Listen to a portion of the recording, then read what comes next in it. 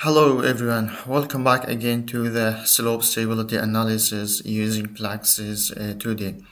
This is tutorial number 4, and in this lecture we will shortly talk about the hardening soil model, hardening soil constitutive models in Plaxis 2D. So in this lecture we will understand what is the hardening soil model and the importance of hardening soil model, and also the assumptions and parameters of this constitutive model in Plaxis 2D. So similar as Mohr column model, there are some basic parameters like unit weight, internal friction angle, cohesion, the latency angle, etc. But the most important parameters in the hardening soil model is the modulus of elasticity, while in a Mohr column model we talked that it only needs one modulus of elasticity, and it is constant along the calculation or analysis. But actually this is not true, because soil is a nonlinear material and stress dependency, because the modulus of elasticity is changed when the stress level is changed. So that's why this model, hardening soil model, is more advanced and more accurate than Mohr column, and it needs 3 modulus of elasticity. If you remember, we also have this stress-strain relationship in a previous lecture. This figure shows the relationship between stress and strain for a standard drain triaxial test. We can see if we draw a tangent line at the initial curve, it's called E sub I or E sub 0, which is an initial modulus of elasticity of this curve. Also, we have E sub 50. It means the modulus of elasticity at 50% of a deviatoric stress. Also, we have unloading, reloading modulus of elasticity. So in a hardening soil model we will need E sub 50 and also unloading and reloading elasticity. Also, we have another laboratory test which is called consolidation test or odometer test, and we will also need the elasticity of this test for the hardening soil model, which is called E sub OED, which is odometer stiffness. So these two, E sub 50 and E unloading and reloading, is taken from the drain triaxial test, and E odometer is taken from the odometer test or consolidation test. However, there are some correlations which can be used to find E sub U and R, E unloading, reloading, and E odometer. So the advantages of this hardening soil model is it models stress dependency, which is more elastic for settlement and deformation and change of elasticity with the stress level. Also, it is better for medium to stiff soil. There are also some disadvantages, because these advanced constitutive models needs more parameters than Mohr column model. That's why we will need some laboratory tests, etc. And this model can be used for embankment, excavation, slopes in sands or clay. So, regarding the parameters of the hardening soil model, as I mentioned before, the basic parameters such as internal friction angle, cohesion, the latency angle, tension cutoff are similar to the Mohr column model. However, we have 3 modulus of elasticity, as I mentioned in here. we have a second modulus of elasticity, odometer, and reloading and unloading elasticity. Also, we have another parameters which is called power for stress level dependency of stiffness. We will talk about this parameter in next slide. Also, we have some advanced parameters. For example, Poisson's ratio for unloading reloading. Actually, this is set to 0.2 as a default in Plaxis 2D. And also, we have a reference stress for stiffness. When we give Plaxis this stiffness, it automatically set it to according to a stress reference stress, which is 100 kilonewton per meter square.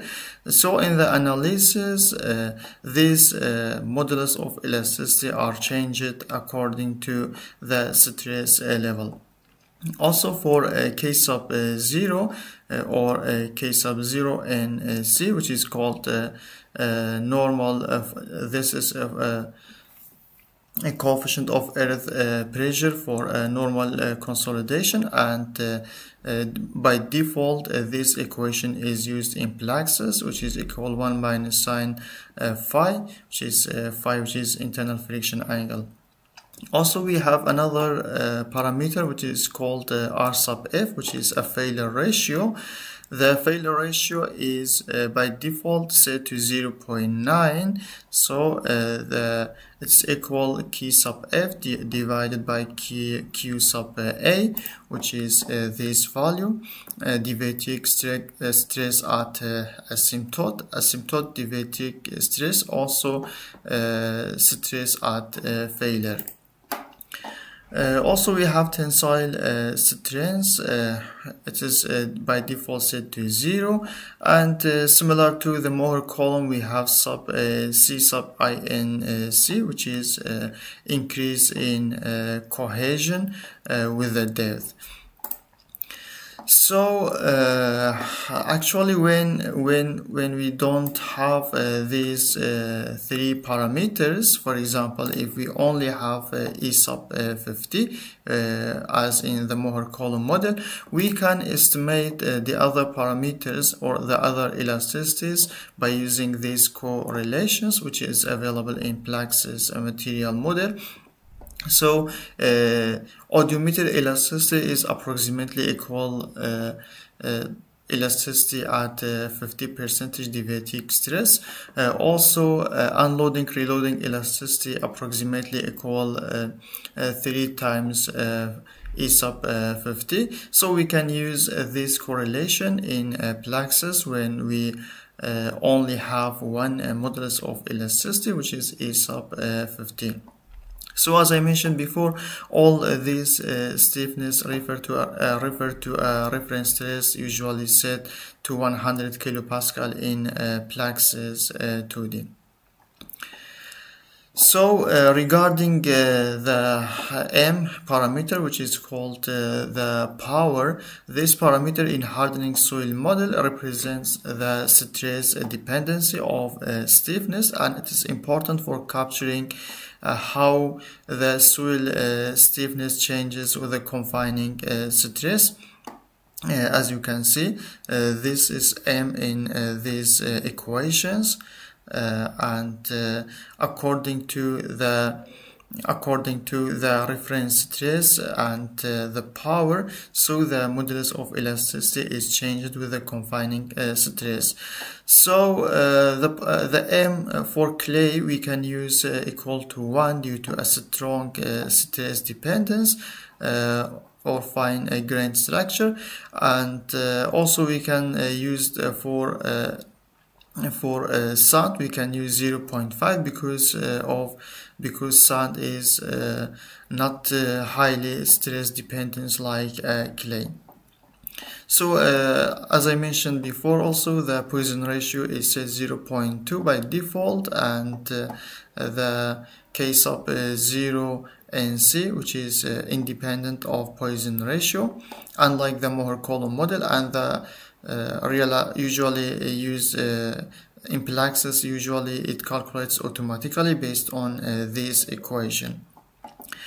So as I mentioned in previous lecture, the hardening soil model also can be found in detail in the Plaxis material model. So you can, in section 6, you can see the hardening soil model, and you can see all details and equations and parameters for the hardening soil model in this material. Also in Plaxis, when we define a material, we click on show material and we click on new. So instead of molar column, we select the hardening soil model, and in mechanical properties you can see all of these parameters. For example, if I set E sub 50 to 10,000, we can see these two other elasticity are calculated automatically based on this correlation. Also, we have the power in here, and this one is by default, as I mentioned before, it's 100 kilopascal. And also we have effective cohesion, friction angle, dilatancy angle, and increase in cohesion. If we have a very deep soil, we can use also these parameters. And regarding the tension cutoff, as I mentioned before, the soil cannot withstand the tensile stress. That's why it's important to set as 0. So this was for this lecture. I hope it was clear and useful. See you in the next tutorial.